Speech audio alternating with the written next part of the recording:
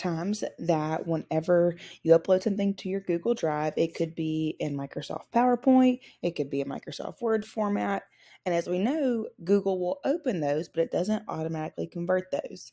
If you want to save yourself some steps and you want it to automatically convert from Microsoft to Google, here's a setting of how you can do that. You can click your settings, and then you are going for uploads. You're going to say convert uploads to Google Docs editor format.